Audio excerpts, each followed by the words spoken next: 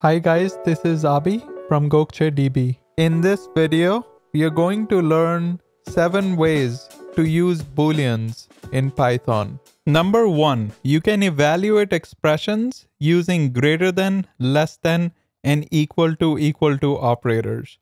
Here I'm checking whether 2 is greater than 1, 3 is less than 2, and 2 is equal to 3. Number 2, you can also use the bool function to evaluate a given value.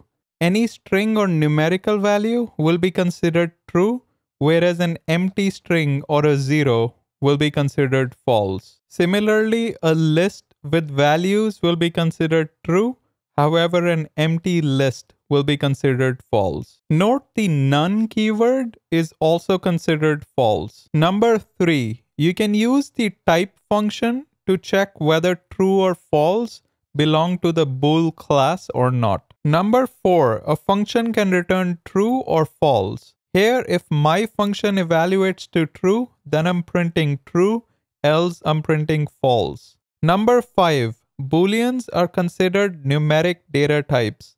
Here, I'm checking if true is equal to 1, false is equal to 0, and I'm also adding true plus true. Number 6, the not operator returns the opposite Boolean value.